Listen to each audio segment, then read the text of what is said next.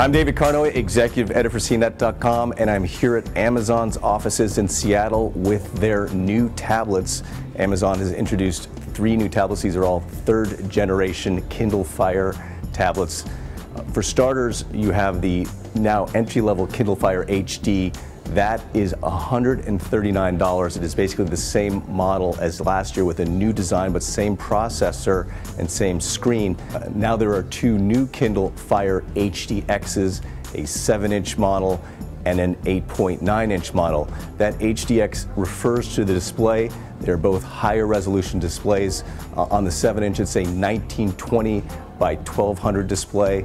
And on the step-up 8.9, it is 2560 by 1600, and they both have high PPI counts. On the 7-inch it's 323, and on the 8.9 it's 339 PPI. Some other key features to talk about.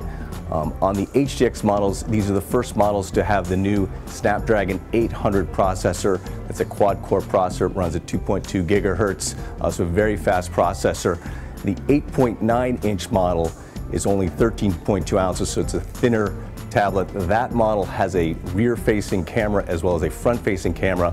All the new tablets run the new Fire OS 3.0. That's based on Android Jelly Bean, but it's obviously a highly customized OS.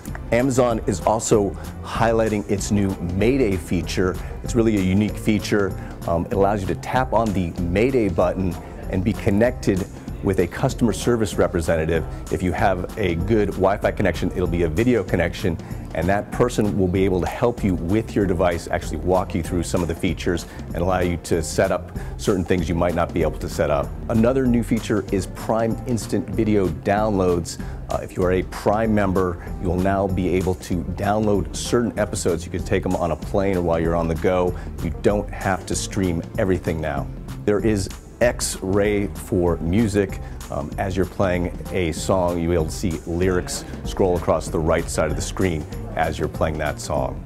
Now, in case you're wondering how fast that Snapdragon 800 processor is, Amazon is saying that it's 3x the CPU performance and 4x the graphics performance.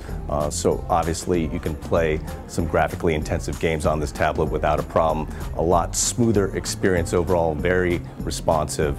So a big upgrade in terms of responsiveness.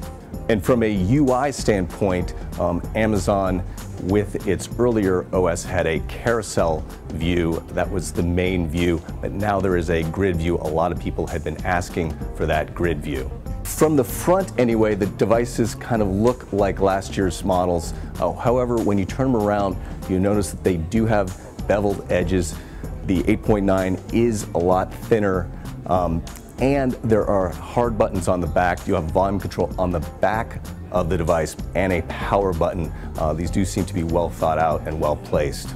I'm David Carnoy, and those are the new Kindle Fire tablets from Amazon. Thanks for watching.